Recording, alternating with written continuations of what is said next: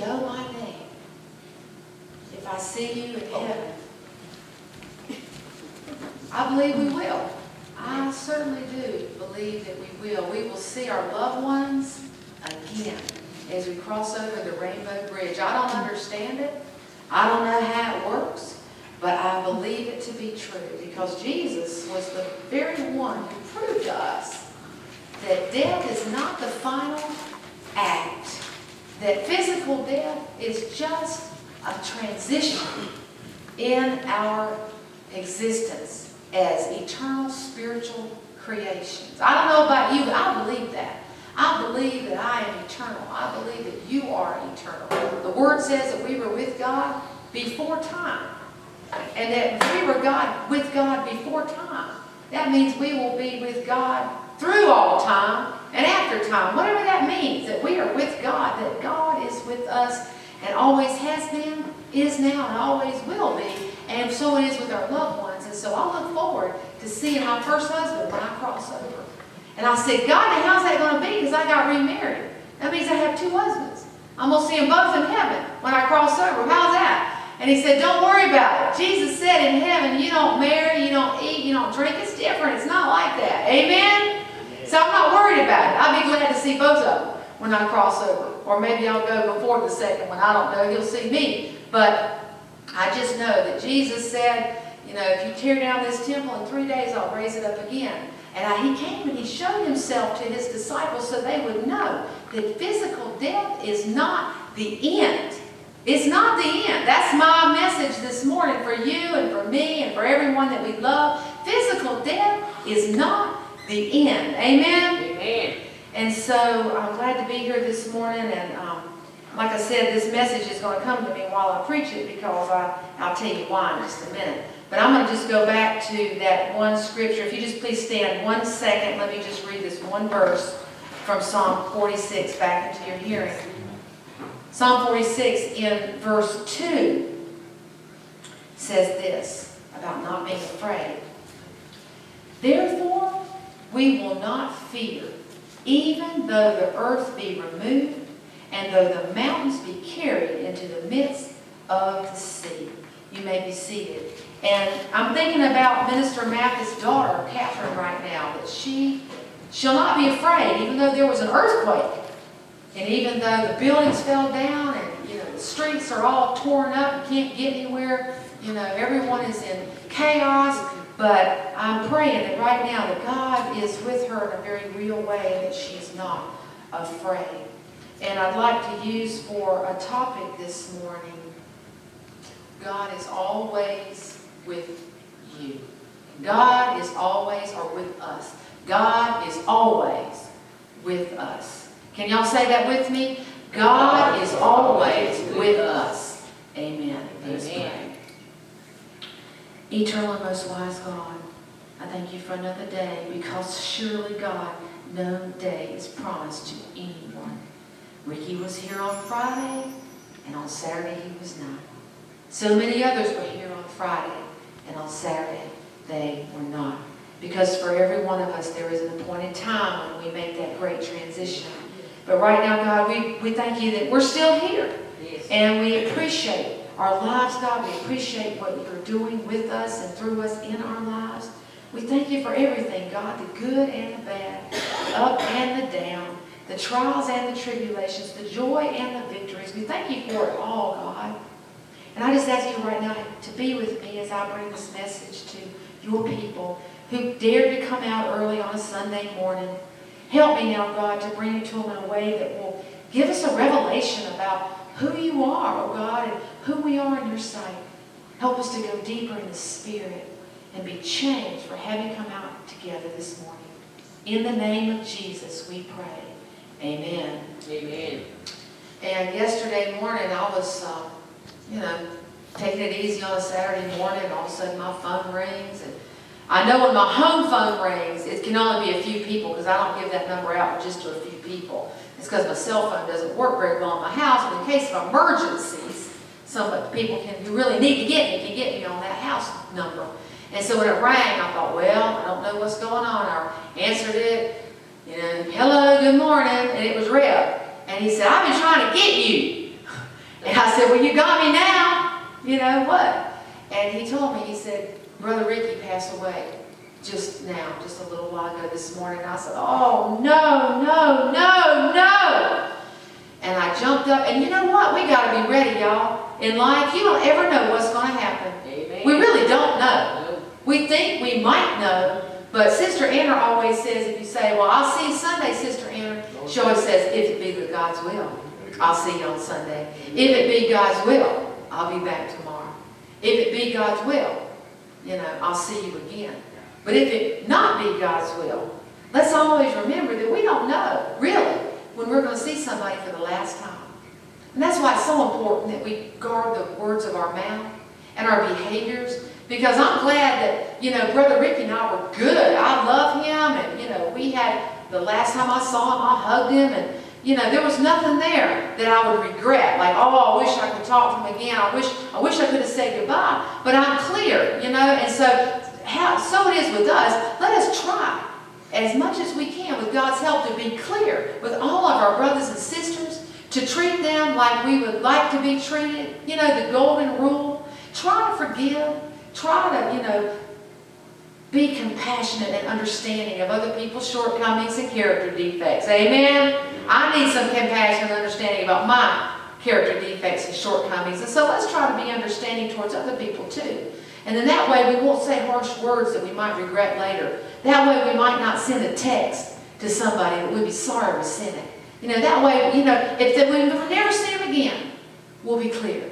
And our heart will be in peace. And so I went over to Exodus Homes, and, you know, Rev and I have been through a lot, and so we're talking about what to do. And, you know, of course, everyone is feeling really hurt because somebody just got snatched out. Just snatched. And actually, it's a blessing for him, because what a peaceful way to go. You're gone. I say, God, that's all right. You know, I wouldn't mind if you take me like that. That would be fine. And so I'm thanking God for the peaceful way that Brother Ricky left. But I'm also like, wow, he just got snatched out, not even knowing that he was really sick or anything like that. And so we got to be ready, y'all. That's one thing I want to say this morning. We need to be ready at all times to handle whatever life throws our way. Amen? Because you don't know what's going to happen. You don't know what's going to happen on your job. You don't know what's going to happen in your family. You really don't know what's going to happen with your life. You know, if we live and if we're doing anything, there's always some risk out there, and so we really don't know. And so we live as if today is our last day, and we also live as if today is the first day of the rest of our life. You got to live both ways. It might be my last day. I might live a long time, and I'll be glad I did right today, because I'm building towards a better future for myself. And one of the great things is that Brother Ricky's children and his sister and all the people who loved him can say, you know what, he was clean when he went. He'd been clean 3 years. What better thing is that for a family to know that he was clean and in his right mind? He gave them a present by the way he lived. He was just a living amends. And so we thank God for that. And but we're hurt and just trying to figure out what to do next. Because how many people have ever gotten a ride with Exodus Homes? Raise your hand. If anybody at Exodus Homes ever given you a ride, you drove. Brother Andre, I know you must have back in the day. If we added up all the people over the years who have been blessed by the transportation service at Exodus Homes, it'd be a whole lot of folk. Because we get people rides who live with us, and we get people rides who have lived with us and still need transportation. So it's big, and it's a thankless job. You know, it really is. It's a hard job. And so right now, I'm standing in gratitude for every person who has ever volunteered to drive at Exodus Homes. And I want to ask the drivers, would you please stand right now? I know we've got at least 3. Can you give them a hand right now for their tireless, wonderful, faithful service? Yes, thank you so much. God knows all about it. You can be seated. But, so we were trying to figure out, okay, what are we going to do? And we're making plans, and we're talking to people at the same time while we're grieving.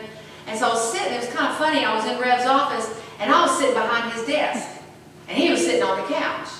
And so I was sitting at his desk, and I was looking at stuff on his desk, you know, while we were talking and trying to figure out what to do. My heart was kind of heavy. And I looked over, and I saw this book that was stuck in a whole bunch of other stuff. It was like crammed into this little divider thing. And I looked at it, I thought, that's a pretty book. because it's covered in leather. You know, I could just tell that's a really nice book. As I was looking at it crammed in there, I thought, well, I want to look at that book. And so I started to like pull it out, but it wouldn't come. It was so crammed in there, I couldn't get it out. So I had to take both hands and get a hold of it and pull it out like that. Something in me just really wanted to look at this book while I was sitting there talking to him. And it's called Sanctuary, Finding Moments of Refuge in the Presence of God. And so it's like the book, y'all, was calling me. Like, pick me up, get me, put me in your hand. I got something to say to you. Get me out of this thing I'm in right now. Because if I could have just reached over and pulled it out and it won't come, I could say, well, you know, I'll look at that later someday, maybe. But I just was determined to get it and get it out of there. Why I was crammed in there, I don't know. So I opened it up. I said, oh, this is a devotion book. It's a beautiful book. Given to him by Sister Ruth Shuford, actually. And so I decided to turn to the devotion of the day yesterday. And when I did, I saw that the ribbon was in the book. And I said, well, Rev was reading this earlier then, because the ribbon was on today. Y'all know what I'm talking about? You put the ribbon where you stopped. I said, wow, he had this earlier today. And he was the one that crammed it in the little divider there. But it was in his hands earlier. He was studying it. He was reading it. And so that blessed my heart. I like to know that my pastor studies and reads. You know, that he's got something that he goes to God with. And so I started to read the devotion for yesterday, and it jumped out at me. And I thought, no wonder this book wanted me to pick it up. And the title of the devotion yesterday was called Timeless Refuge.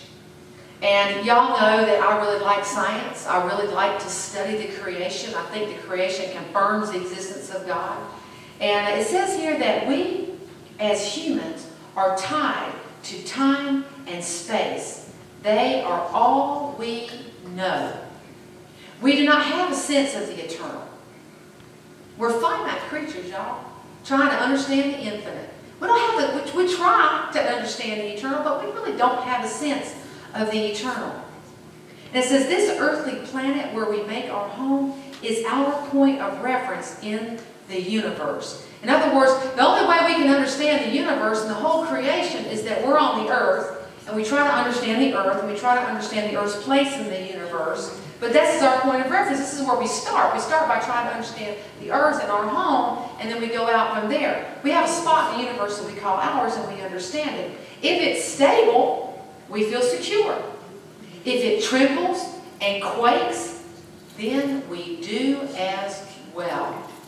But God, our refuge, is not tied to this earth. In fact, He is not tied to anything. The entire earth could be removed, and the waters could be carried into the midst of the sea, and the waters could roar and be troubled, and the mountains could swell and shake, and God, our God, would still be a refuge. The comfort for us in this is that nothing can happen to us in the time and space existence we live in that can impact God. Nothing can happen to us, this is what it's saying, that can impact God. It's not going to change God. No matter what happens to me, God is still the same. He is and will always be a refuge for us. When things change around us, God doesn't change. When things are in an uproar around us, He is not. When things of the earth are in a calamitous state, He is at peace. Therefore, He is always a timeless refuge where we can seek shelter and safety. Amen? Amen. This is a good word. This is a word that encouraged my heart. This is a word that says God was, is, and will be, always and forever, outside of time, in time, God is. It's hard to understand it, but it tells me that no matter where we are, God is there. God is with Catherine right now in Nepal as she struggles to deal with what to do in the midst of an earthquake where people are dead all around, where there's no food, where there's no water, where there's no shelter. I know why Minister Mathis is so worried and upset about her daughter. I would be too. I would be. But God is with her. God is there in the midst of the earthquake, just like He was before the earthquake. Amen. God is with Minister Michelle now, just as He was before the earthquake. When she was I'm sure she's always praying for her daughter halfway around the world in a place that really needs missionaries. But God was with her then, God is with her now, and God always will be with her. God was with us then, even when we didn't know it. How many of us suddenly had a spiritual awakening and realized God has always been with me? I just wasn't aware of it. I was asleep spiritually. Some of us were asleep for quite a while in our spirit. And then something woke us up. And when you wake up and you realize where you are, like, wow. You know, when, who was it? The girl in Wizard of Oz, Dorothy. When she wakes up in Kansas after the tornado, and she goes, 8 a.m., 8 a.m., I don't think we're in Kansas anymore. She didn't know where she was. But God was with her there. In Oz, God was with her in Kansas before the tornado. God was with her in the tornado. And God was with her in Oz. Just as God has been with us when she woke up. And then later she wakes up and she's back at home. After she leaves Oz, she wakes up and she sees all her people. And God was with her then too. And so we wake up to our situations. We wake up to what's going on in our lives. And we realize, you know, God, you've always been there. I just didn't recognize it. You're with me now. And I need to be more mindful of that. And you always will be with me. And so that is the message this morning. That God is a timeless refuge. That God is... There is nothing that we can do. There is nothing that can happen in the universe that can affect God. God is the same yesterday, today, and forever. God is self-existent. If somebody says, well, my son used to always say, well, who made God? If God made everything, then who made God? That's not a good question. Nobody made God. God is self-existent. And I don't know how to understand that exactly, but I believe it. You know, I believe it that God is self-existent, that the existence of God needs no explanation. And if you need any confirmation, just look at the universe. Amen. Just look at what God made. Amen. Just look at nature. Just look at the cosmos. My mind gets blown when I look into space. And one of the things we know about the science has taught us is that information is never lost. Never. And that means that Brother Ricky's consciousness, now I'm getting deep here, his consciousness, his soul, his memories, his experiences, everything that made him to be a unique spiritual creature that he is, having the material experience that he had, that is never lost. It has just transitioned and gone into another state where God is also. And yesterday I said, you know what? He just knows now what we all want to know. Amen? What happens next? Wouldn't you like to know? I'd love to know. When my first husband passed away, I said, wow, now he knows what I want to know. What happens next? Now what? What's it like? And I trust and believe that based on the experiences of people who've had near-death experiences and they've crossed over and come back, there's a lot of evidence for that, y'all. Look into it. They say that it is peace, that it is love, that it is wonder, that it is marvelous, that it is 1,000 songs being sung all at the same time, every color you can imagine. You can see them all at once. You can't, they say we can't hardly even put it into words. So it's beautiful, it's marvelous, it's wonderful that God's plan for us is to, what He says, I have a good plan for you, a future not to harm you, but to prosper you. And so God, what His plan for us is, Reverend Holland says, bring us to yourself in peace.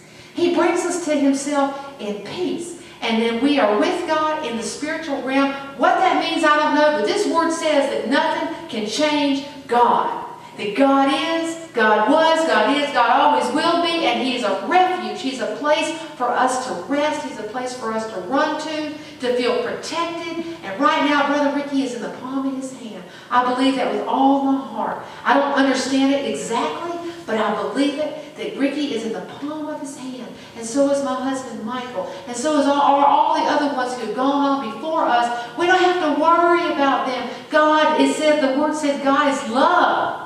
And the love is the ground of all being in the universe. That's a heavy thought, but it's the truth. Love is the ground ground of all being. It's what underlies everything in the universe.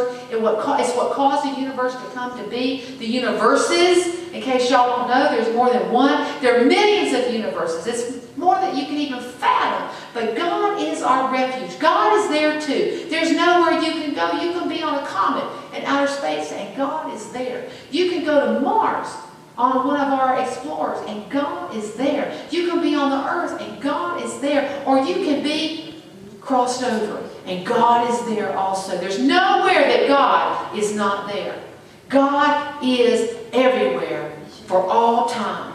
Amen? Amen. And so we don't worry today. We know that God is everywhere. So wherever you are this morning, let us stand. Wherever you are.